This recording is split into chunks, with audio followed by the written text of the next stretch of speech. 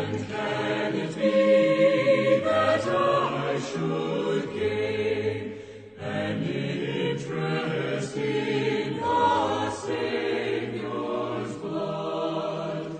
Died he for me who caused his pain, for me who him to death pursued? Amazing love, how can it be that thou, my God, shouldst die for me? Amazing love, how can it be that thou, my God, shouldst die for me?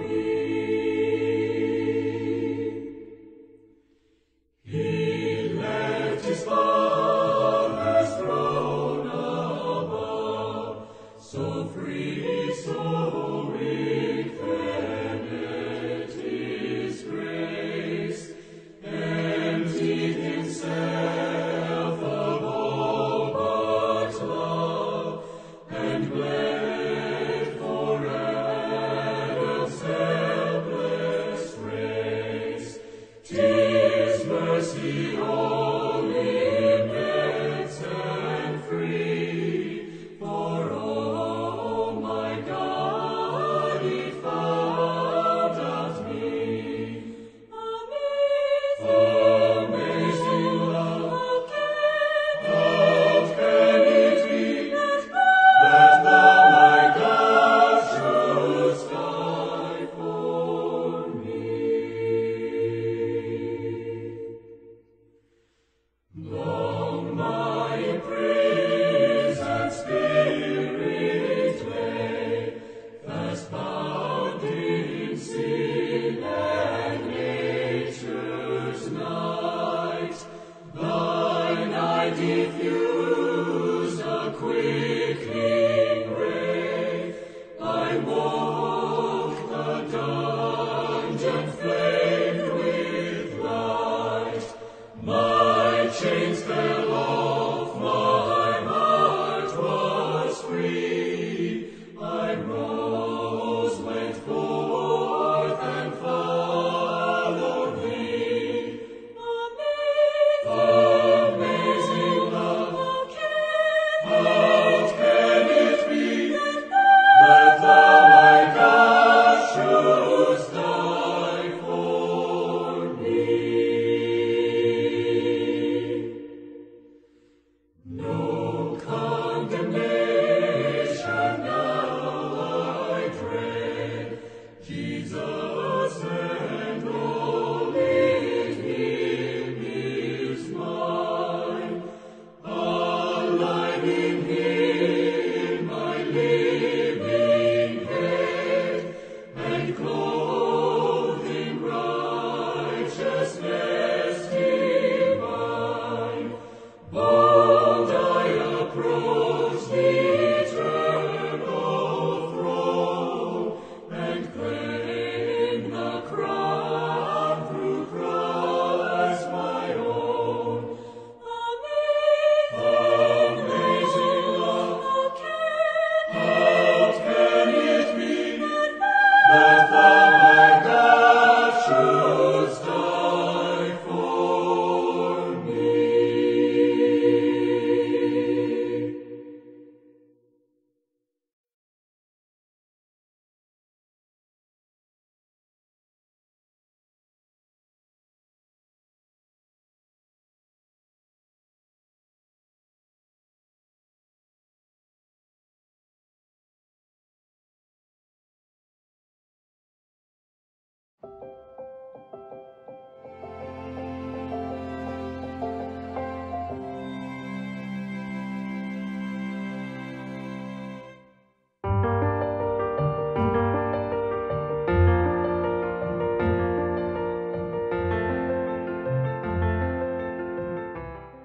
On November 4, 1740, a baby in Farnham, England, was given the formidable name of Augustus Montague Toplady.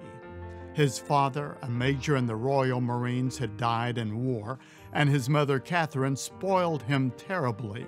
His friends often thought him sick and neurotic, and his relatives truly disliked him. But Augustus Toplady was interested in the Lord. "I am now arrived at the age of 11 years," he wrote on his birthday. "I praise God I can remember no dreadful crime. To the Lord be the glory." By age 12, he was preaching sermons to whoever would listen. At 14, he began writing hymns. At 15, he was soundly converted to Christ while attending a barn service conducted by James Morris, a follower of John Wesley. And by 22, Toplady was ordained an Anglican priest.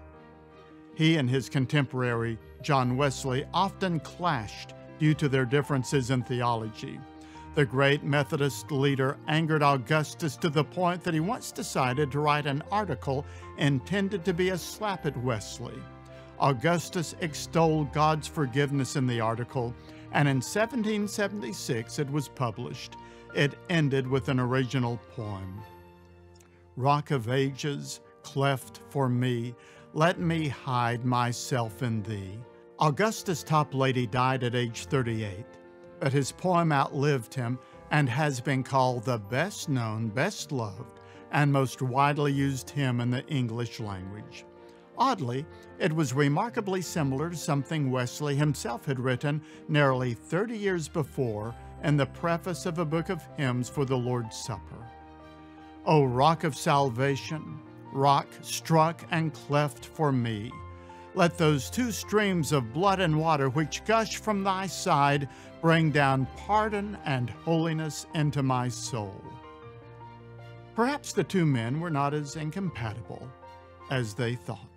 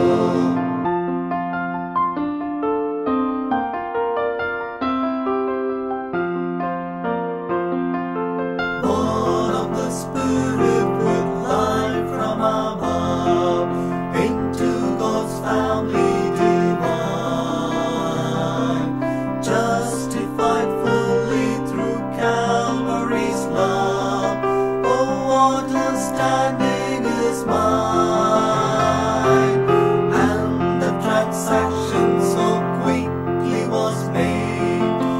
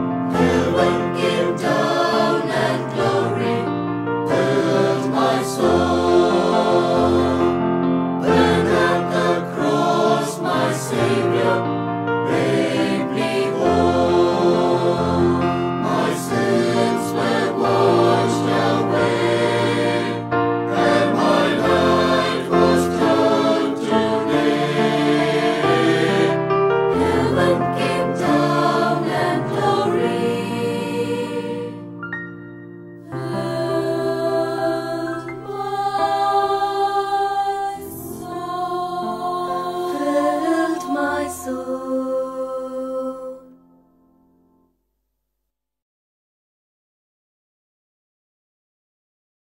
The Book of Psalms. Psalm 72. A psalm for Solomon. Give the king thy judgments, O God, and thy righteousness unto the king's son. He shall judge thy people with righteousness, and thy poor with judgment. The mountains shall bring peace to the people, and the little hills by righteousness. He shall judge the poor of the people. He shall save the children of the needy, and shall break in pieces the oppressor.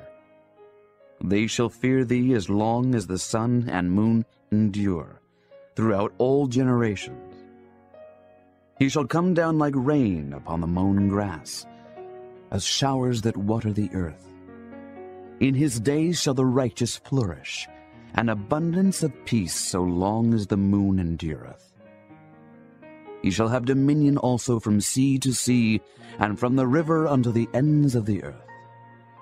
They that dwell in the wilderness shall bow before him, and his enemies shall lick the dust. The kings of Tarshish and of the isles shall bring presents. The kings of Sheba and Seba shall offer gifts. Yea, all kings shall fall down before him. All nations shall serve him. For he shall deliver the needy when he crieth, the poor also, and him that hath no helper. He shall spare the poor and needy, and shall save the souls of the needy. He shall redeem their soul from deceit and violence, and precious shall their blood be in his sight. And he shall live, and to him shall be given of the gold of Sheba.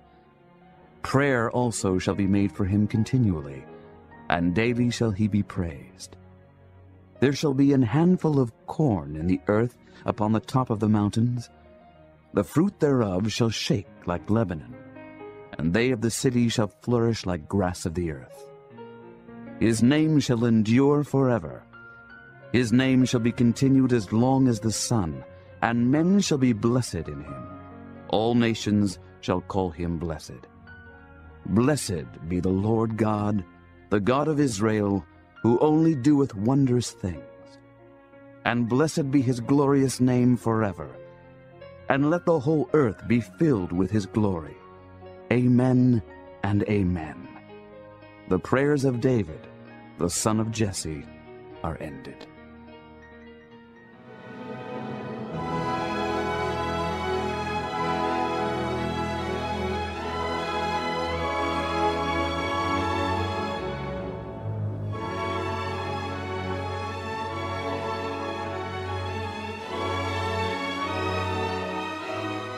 Most people assume the Bible has a lot to say about how messed up humans are, and that's true. It's also true that the Bible's vocabulary about this topic sounds odd to modern people, using words like sin, iniquity, or transgression. And so the Bible's perspective on the human condition is often ignored or treated as ancient and backwards. This is really unfortunate, because through these words, the biblical authors are offering us a deeply profound diagnosis of human nature. Iniquity describes behavior that's crooked, while transgression refers to breaking trust. And sin, this is actually the most common of these bad words in the Bible, so let's focus on it for a few minutes. Sin translates the Hebrew word chata and the Greek word hamartia. The most basic meaning of sin isn't religious at all. Chata simply means to fail or miss the goal.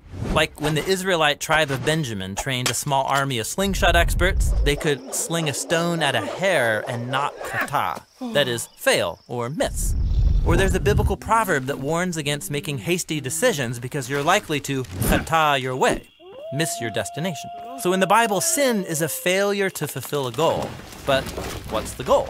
Well, on page 1 of the Bible, we learn that every human is an image of God, a sacred being who represents the Creator and is worthy of respect. And so in this way of seeing the world, sin is a failure to love God and others by not treating them with the honor they deserve.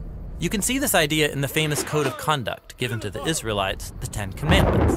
Half of them identify ways you can fail at loving God, and the other half name ways you can fail at loving people. And the fact that both kinds of failure are combined shows that failing to honor God is deeply connected to failing to honor people. This is why in the Bible, sin against people is sin against God. Like when Joseph refuses to sleep with the wife of Potiphar, he says, "How could I sin against God?" In Joseph's mind, failing to honor a human made in God's image is a failure to love God. And so, sin is a failure to be truly human. But there's more. A fascinating thing about sin in the Bible is that most of the time that people are failing, they either don't know it, or even worse, they think they're succeeding. Like when Pharaoh wants to build Egypt's economy and protect national security, in his mind, this justifies enslaving the Israelites. He thinks it's good, and he's totally unaware that it's an epic fail. Or when King Saul is chasing David around the wilderness trying to kill him, he thought he was bringing a criminal to justice until he realizes he's the corrupt one. And he says, "I have sinned. I am the failure." So sin is about more than just doing bad things. It describes how we easily deceive ourselves and spin illusions to redefine our bad decisions as good ones. So why are humans such bad judges between moral failure and success? Well, the first appearance of the word sin in the Bible offers an insight. There are these two brothers, Cain and Abel. Their parents had just given in to this beastly temptation to redefine good and evil by their own wisdom, and now Cain is faced with a similar choice. He's jealous and angry that God has favored his brother, and so God warns him, if you don't choose what is good, Chata is crouching at the door, it wants you.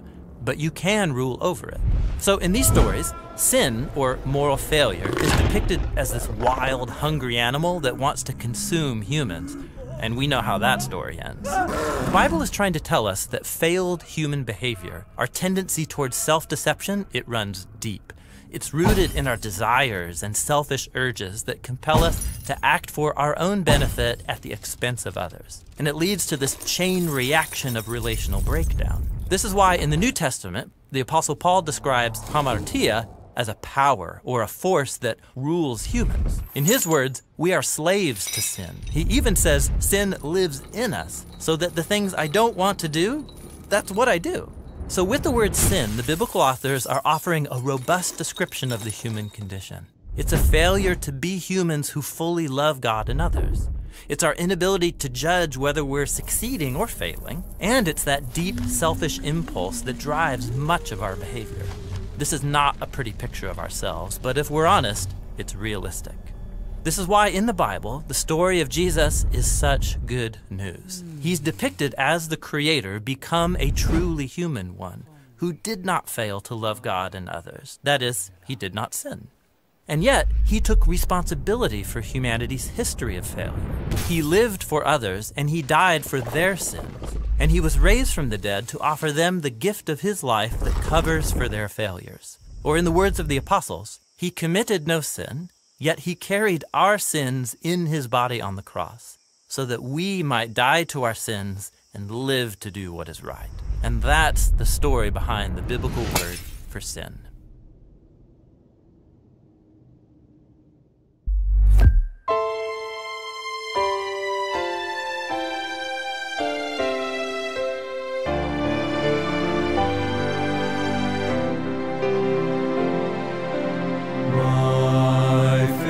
Looks up to thee, thou Lamb of Calvary, Savior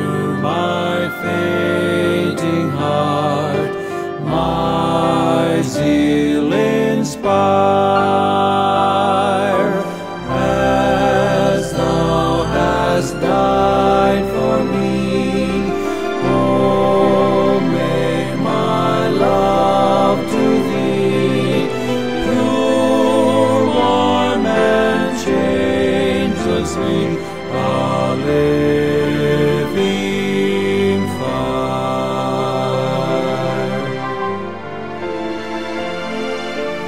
While life's dark maze I tread, and griefs around me spread, be thou my guide. Bid darkness turn to day, wipe sorrow's tears away, nor let me ever stray from thee aside.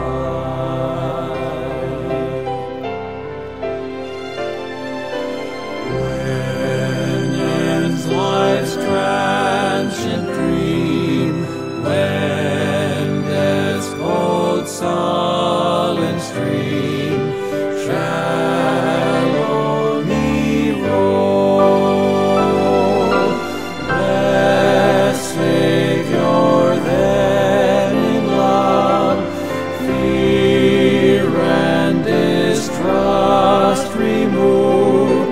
Oh, bear me safe above a ransomed soul.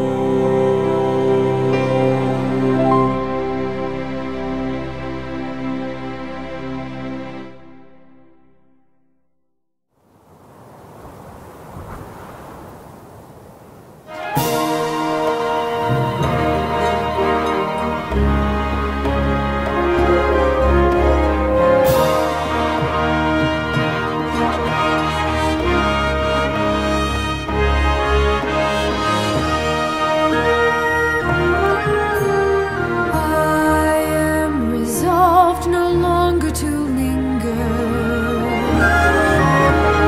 charmed by the world's delight. Things that are higher, things that are nobler, these have allured my sight. Jesus, you are the highest and best. I'll follow you, forsaking the rest. I'll stay the course, no matter the test.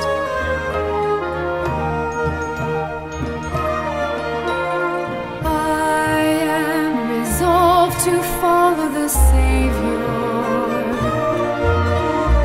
faithful and true each day. Heed what he says and do what he willeth. He is the living way. I am resolved, and who will go with me? Come, friends, without delay. Taught by the Bible, led by the Spirit, we'll walk the heavenly way. Jesus, you are the highest and best. I'll follow you, forsaking the rest. I'll stay the course, no matter the test. No matter the test.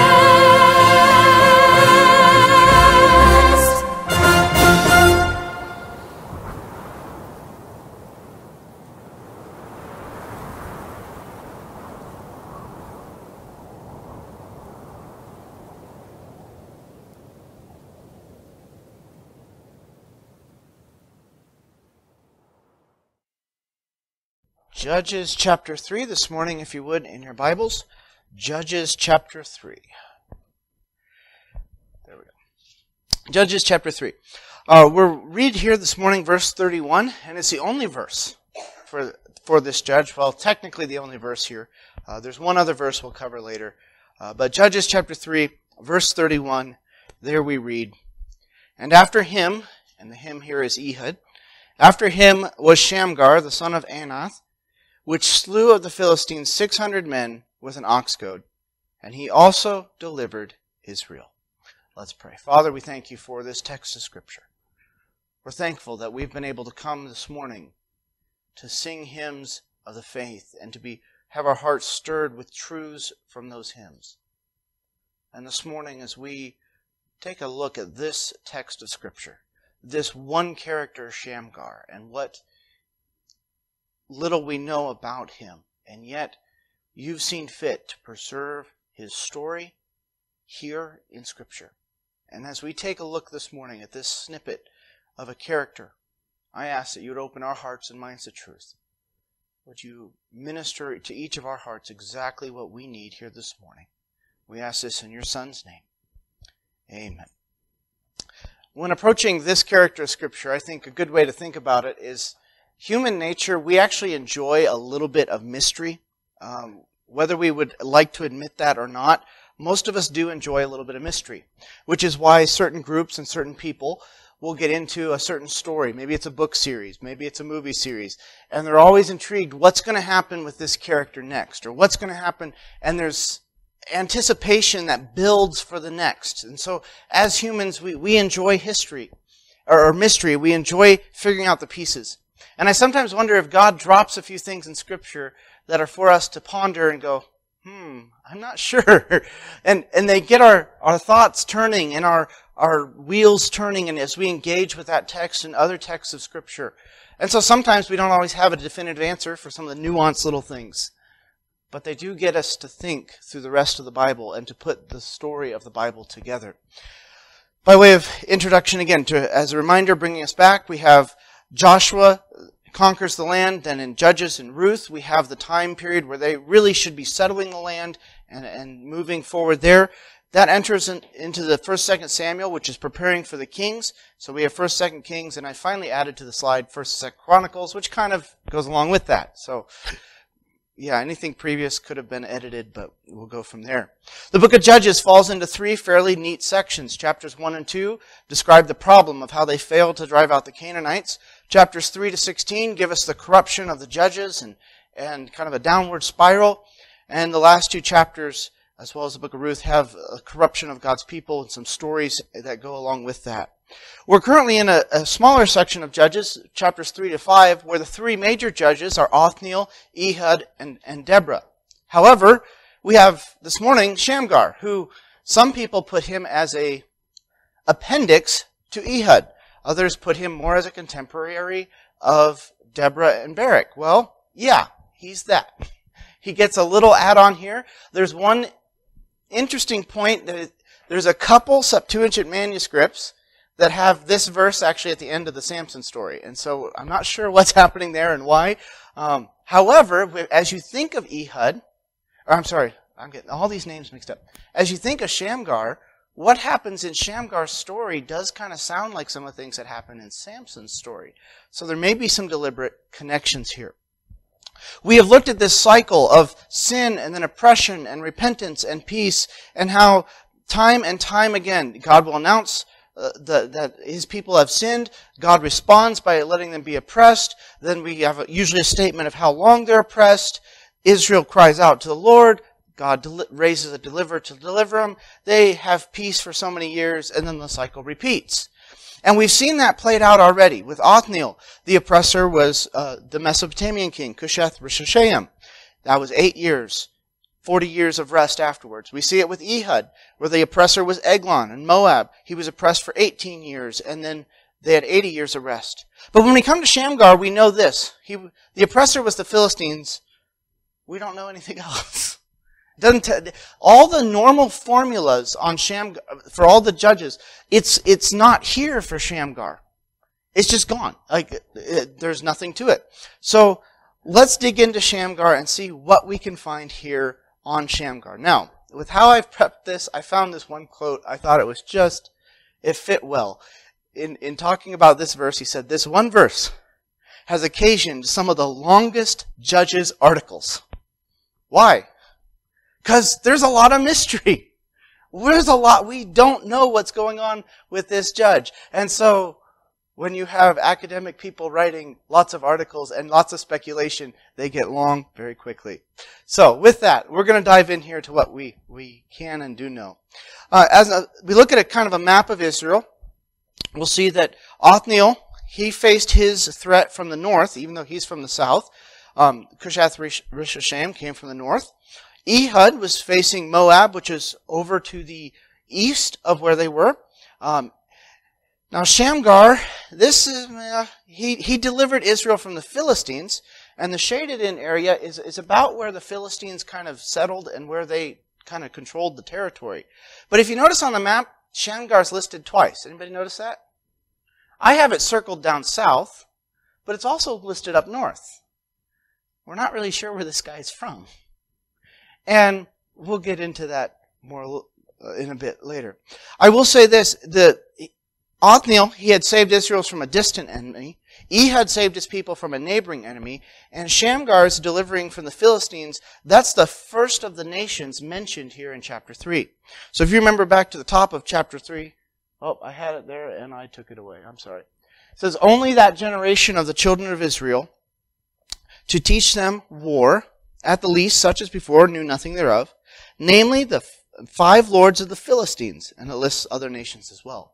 So we're jumping in here with this Philistines, they're listed at the beginning of this chapter. They're then listed now in the end of the chapter when Shamgar will face them.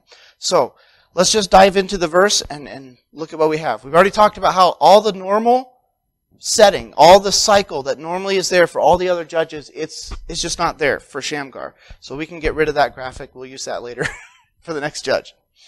So we have here,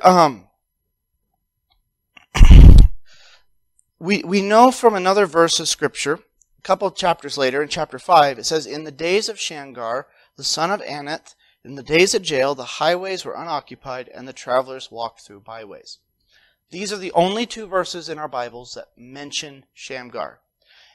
Chapter 5 of Judges is in the middle of a poetic psalm where Deborah has composed this psalm about their victories. And so we see this connection. Ehud, Shamgar, Deborah, Barak, Jael, they're kind of all overlapping in the same time frame. But we have this description of the highways were unoccupied. In essence here, the oppressors, at this point the Philistines in the story, because they are in domination of the land, you're not going to take the main routes. You're going to sneak around the back ways. So Israel is living in fear, and that we have a little description here of what's going on in Shamgar's day. Israel is living in fear because of their oppressors. Now, what we have in chapter 3, verse 31, it raises several questions. Who is this man Shamgar? How did he emerge a champion of Israel? How did he do what he did with an ox goad? Well, we're going to look into what we can find out here this morning and go from there. First of all, let's take note of his name. It's not an Israelite name. You say, well, how do you know whether it's an Israelite name or not? I'm no Hebrew scholar, all right? So I can only read what others write. Hebrew words are based on 3 major consonants in each word. Shamgar has 4 major consonants in the word, which clues those who know Hebrew off that, hey, this is a name imported from another culture or language. This is a name that's not native to Israel, and to Hebrew. So they've looked at that and they've said, look, his name, it's not a Hebrew name. Also, if you look at what his name means, it can either mean cupbearer or it can mean sword. Either would be an interesting application in that Shamgar serves as the cupbearer or the one who pours out God's wrath on God's enemies, or he's the sword in the hand of the Lord. You could go either way. That's what his name could or might mean. But there again, which one's right? Is it cup? Is it sword? I don't know. We have this description. He says, the son of Anath. Well, that right there has a whole bunch of articles just on that little phrase. First, the most common historical interpretation of this was he was from Ben Anath, which is in northern Galilee. So if you see the square on the map, I've kind of blown that up for you. There's a city up in northern Israel with that name. Now, that's why on that first map I showed, they have Shamgar up north. They think he's from the north. The weird thing about that is the Philistines were invading in the south. So that doesn't necessarily make sense, although I wouldn't rule it out. Some would think that it was the name of his either father or his mother. That's possible as well. It also could mean, son of Anat is also could be a reference to a Canaanite goddess. This was the goddess of war and fertility. And so there might be connections there in that he was actually possibly a worshiper of a Canaanite god. Now remember, the period of Judges, this is a bad spot in Israel's history. And every time we turn around, they're worshiping other gods. And if he's not even an Israelite, he could be just a Canaanite living in the land who's worshiping a false god, but who God still uses to deliver his people. Lastly here, there's some that take that he was actually part of an Egyptian military group that was called the Troop of Anath. So this goddess of Anath, she had become popular even down in Egypt, and there was a military troop that took that name. Well, that doesn't make a whole lot of sense to me either, because if he was a military guy, why would he be fighting with an ox goad? Okay? So I know I'm throwing all these things out, like, what is happening with this verse? And that's okay. Let it kind of sit and just ponder what is going on. We have then here what he did or accomplished. It says, which slew the Philistines, 600 men. Now that becomes another question. Were these 600 men all killed at the same time? Were they killed over a period of time? Did he kill them by himself, or did he have a troop of men with him? You say, well, it sounds like he killed them by himself. That's true. But then it talks about David killing his tens of thousands, and we know that he had a troop with him. So it could go either way. It doesn't matter. There is a point to be made, though. God was with him. God used him. The Philistines here, they are a sea people. They're beginning to invade. They had already actually tried to invade, historically, they had tried to invade Egypt and failed. So they went up the coastal ways to what we saw on the map a little earlier, and they started invading there. So in the period of Judges, Shamgar is pretty early. They haven't set up their cities and strongholds as much yet. They're just now stepping into the land and trying to get control. He's there to face them. So again, as the questions I pose, was he alone? Was this one event or a series of battles? Who are these Philistines? And again, we go back to, they were mentioned earlier in this chapter. They had control of this region over time. We don't really know a lot about them.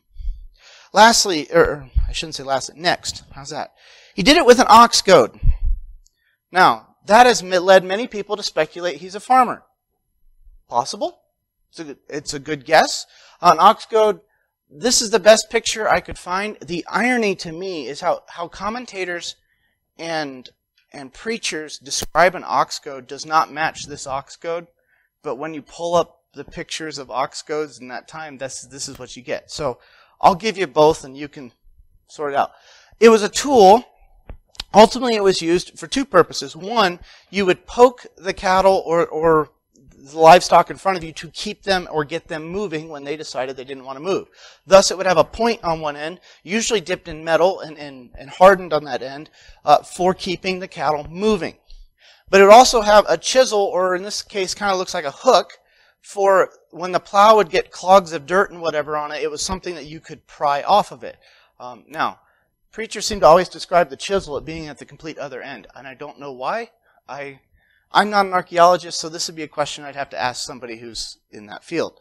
But nonetheless, it's a farming tool. It's not a sword. It's not a spear, although, it kind of resembles the shape of a spear a bit.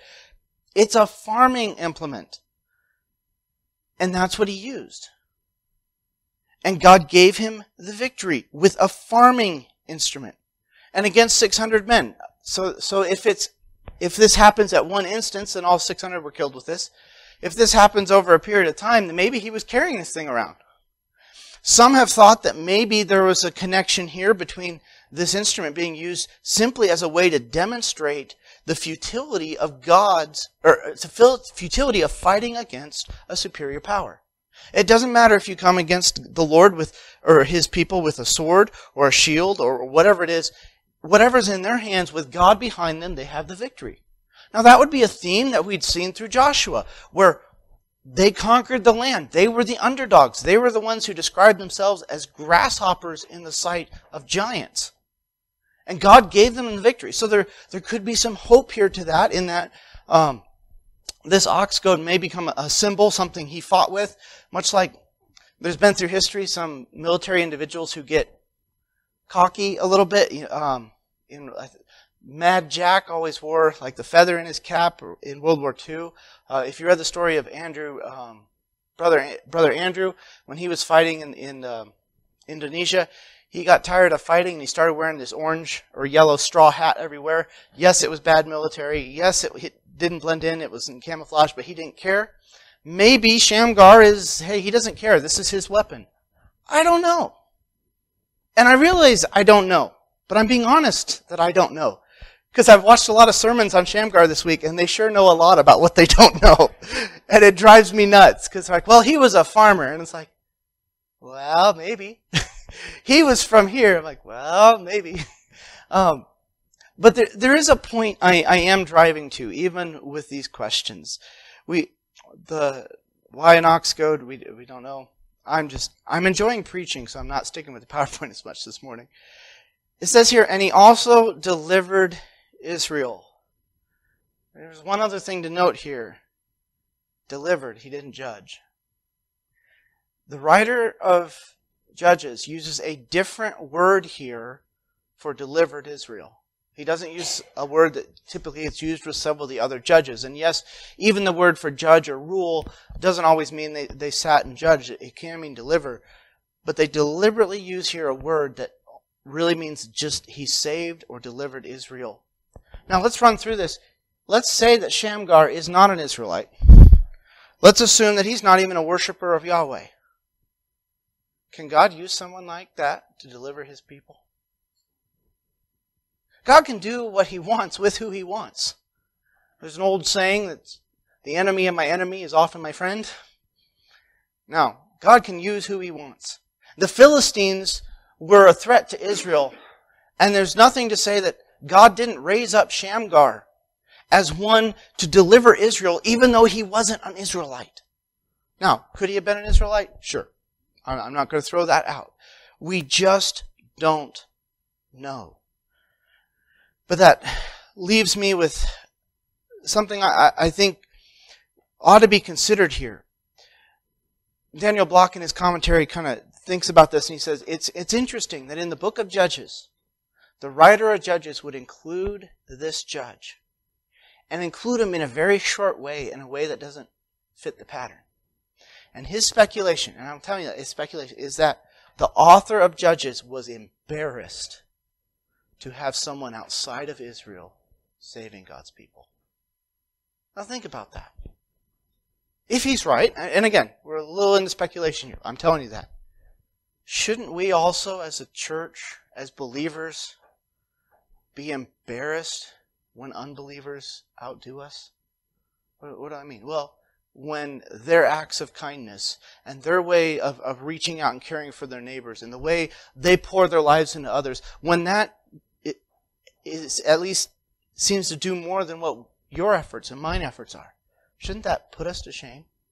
Now, maybe this is all wrong. Maybe he was an Israelite. Maybe he was a worshiper of Yahweh. But there is something to consider there.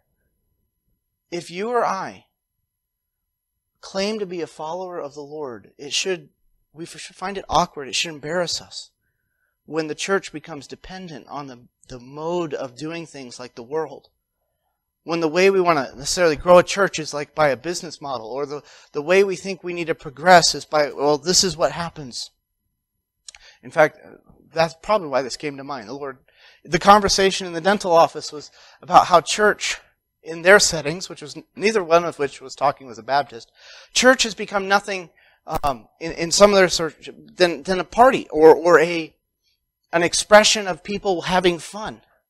And the Catholic there's like, but church, you should be going there to honor God. It's not about you. And I'm like, yes, there's something to that. And the lady there was like, well, but my kids really can't stand going to this church, because it's like this or that. And my conclusion was fairly simple to them. I said, look, the 10 Commandments are split, not quite 50-50, but 4 of them deal with honoring God and 6 of them deal with our relationship with others.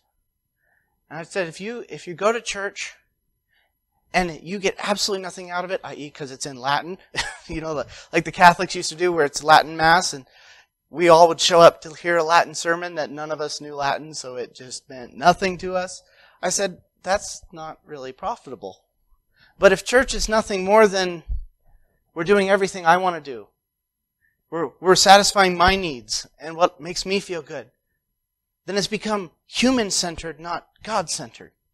And when you and I come together for church, you should be encouraged. You should be encouraged by those around you as you interact and speak to them. You should be encouraged from God's Word. It should speak to you from the hymns that we sing. But also, in your singing, you're glorifying God. In your hearing God's Word and opening your heart to respond, you're glorifying God. You're worshiping Him. You're giving Him the credit due for who He is. And so we as Christians, I believe, we should live as if God is seated on the throne and live by faith. And maybe if Shamgar here was an outsider outside of Israel, maybe we need to recognize sometimes God's using unbelievers even in our lives to prod or prompt us. Now that doesn't mean God, everything they say is right or true. Not everything you or I say is right or true. But as we kind of think through this, I want to mention this quote. God is resourceful and often rescues His work through outside agents in spite of His people and their leaders. When we read the story of Esther, Mordecai says to Esther early on in the story, as she's confronted with what she needs to do, Mordecai essentially says, if you don't do this, God will raise up someone else who will. And you and I have been placed where we are by God. You and I have been given the gifts and the talents we have by God. You and I have the connections with other people and the relationships we have. We can start there. Many of the sermons I listened to on Shamgar here, because I was having a hard time figuring out how to preach Shamgar. They'd have an outline something like this. Start where you are. Use what you have and do what you can. That's a great preaching sermon. It's a great way to apply. And we should start where we are. Use what we have and do what we can. I'm not sure an ancient Israelite would have quite got that out of the text. But let me put it this way. Shamgar was a tool in God's hand. The ox goad was a tool in Shamgar's hand. Victory wasn't because of Shamgar or an ox goad. Victory was because God was accomplishing His plan through Shamgar. And victory often comes from unexpected sources. And so, when your life and mine, when the dust of our lives has settled, what will we be remembered for? As we think through the kind of mysterious life of Shamgar, we know it was tumultuous times. We know this little bit about him, but because of history and time, we're not sure all the details. But did he deliver Israel? Did God use him? Yes. And when your life or mine has settled out and the dust is mattered, and 100 years later, when someone's, for some reason, is doing a book and they're researching your life and they're trying to figure out the good, the bad, and the ugly, what will be the thing that's said of you? Of Shamgar, it's he delivered Israel. He had that victory. Yes, he was enabled by God. Yes, God was using him. But how has God used you? And how does God want to use you this week? So, Shamgar, we, again, don't know a lot about this guy. But what we do know, God is the deliverer, and we can look to Him for all of our problems this week and forever in the future. Let's close in a word of prayer. Father, we thank You for Your word here this morning. And as I have attempted to approach and tackle this one verse in dealing with Shamgar, a person who, from his name to his heritage to the weapon he used, just mystery to us seems to surround this text. And it's a verse that often as we read the Bible, it's so quick we can just miss it. But it has a powerful lesson that you're not limited in who you use. And although at times we may feel like we are a nobody and nothing from nowhere, God, you use people. Sometimes you use by working through them. Sometimes you use them in spite of who they are. And if we are surrendered to your heart and your will and your desires, and if we are seeking to do what's right, surely you desire to work through us, even though we are broken tools, even though we are a farm implement being carried to battle. You're the God of the impossible. You're the God who delights in using the weak and foolish things of this world to confound the wise. And Lord, this week, as we face tests and trials, would we not look at the problem as much as we look to our Savior? Would we rest in who you are and trust you? Not simply place our hope and our faith in our own understanding. Lord, would you even allow us this week, as people maybe outside the church have spoken even truth into our lives, truth that happens to line up from Scripture. Lord, I ask that you would make us a people who are molded and shaped by Scripture, but a people who are sensitive to hear how you want our hearts and lives to be changed. With heads bowed and eyes closed, as Mrs. Driscoll begins to play a hymn of invitation. Simply do business with the Lord. Will you let Him rule and reign in your life this week? I pray that it would be God working through you, not in spite of you.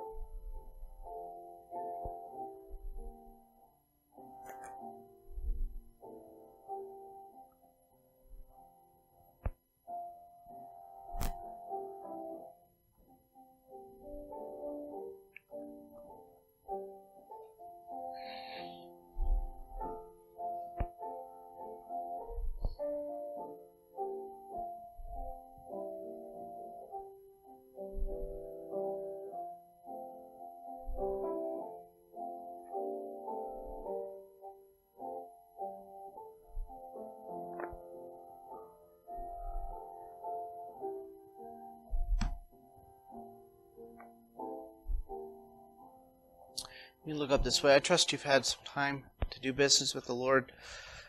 Shamgar's one of those obscure heroes in Scripture. He's on the page and off the page within just a couple verses. And your life and mine and the whole scope of history were on the page and off the page really quickly. Most of us will not have books written about us. But our lives can still matter and still impact others for Christ.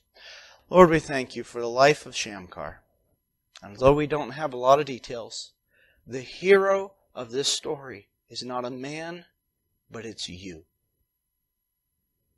And this week may we live as though the hero of our lives is not our own abilities, but you.